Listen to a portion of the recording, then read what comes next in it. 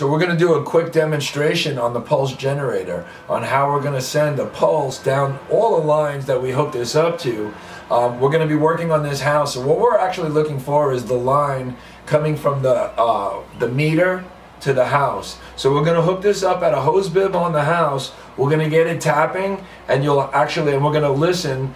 In this case, it's going to be mostly concrete. We might have a small patch of grass that we'll show you where we're listening on, but we're going to listen for where the line is, mark the location, and then we'll know exactly where it lays out and how we're going to know where it is. So we screw in our pulse generator. We like to do it with the standpipe, but in some cases when you don't have the standpipe, just screw it directly on.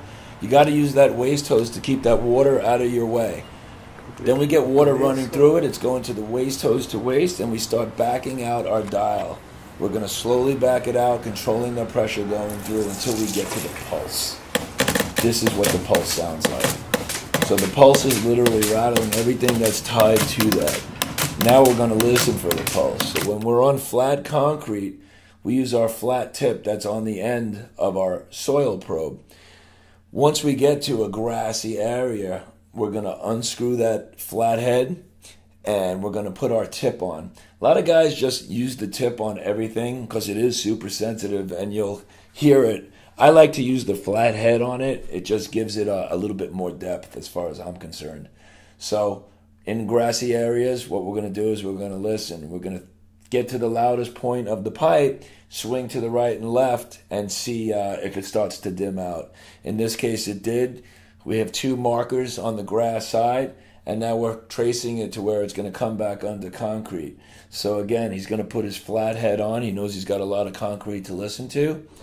And we're going to move our way up, and we're going to start listening, and we're going to start marking what we need to mark, all just listening to this pulse.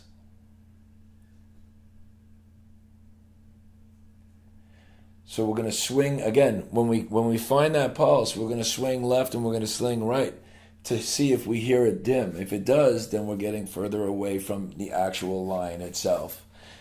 So we're going to swing hard right, hard left, and then we're always going to mark where we're hearing our pipe directly, and we're going to keep moving forward. Listening for that over the direct hit. Again, he's going to swing back to his soil because we're getting to another grassy area, rocky area, landscape type area. Working his way through. We see it in the landscape here. And when we finally get up to the actual pulse, it's real loud because this is where that sound's being generated. So as we just demonstrated, we used the pulse generator to locate lines. In this case, we located a line that started out as copper, turned into PEX, and then stubbed back out of the ground as copper again, which is why the pulse generator is great. If you use any kind of other locator for that, it's not going to transfer that sound, and you're not going to be able to locate it with PVC, PEX, or any kind of plastic pipe. That's why the pulse generator works great, because it works on PVC, plastic, copper, galvanized, whatever type of pipe you're using.